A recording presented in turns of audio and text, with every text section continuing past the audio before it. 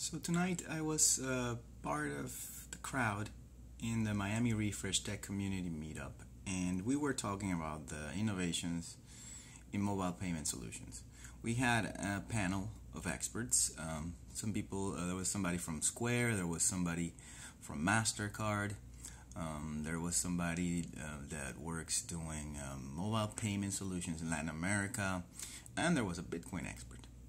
And from the crowd and the reactions on the answers, every time questions were asked on the latest innovations and the challenges on the mobile payment space, you could hear that every time the Bitcoin expert happened to say how Bitcoin already had done this, and quite easily actually, and a long time ago, and how we were beyond this stuff, it made the Bitcoin people and Bitcoin technology sound almost incredible and awkward and funny.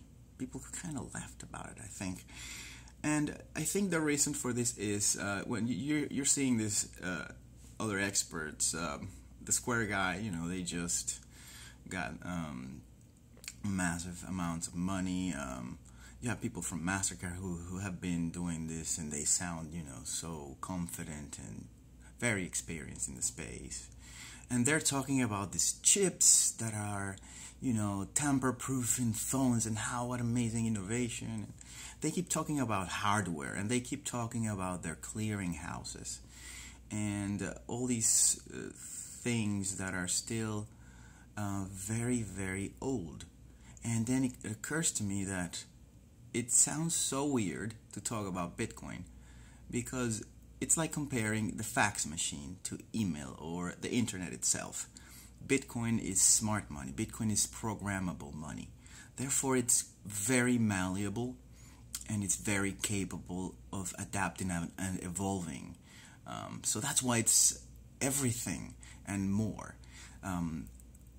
It's a mobile payment solution. It is a currency. It is a payment network.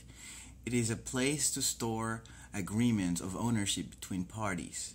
And look, today I just tried a decentralized stock market at counterparty.io, and this is already working. And we are moving at an exponential pace. That's something you cannot do with the thinking that the current payment industry has. They're moving slow, and they're moving very slow because they're also victims of regulation.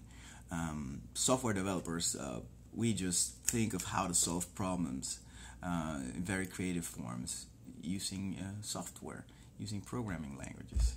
So it was, I think, a very unfair comparison, but one that I hope the Refresh Miami understands. After this video, you are comparing the fax machine to the internet when you put Bitcoin and other payment solutions together.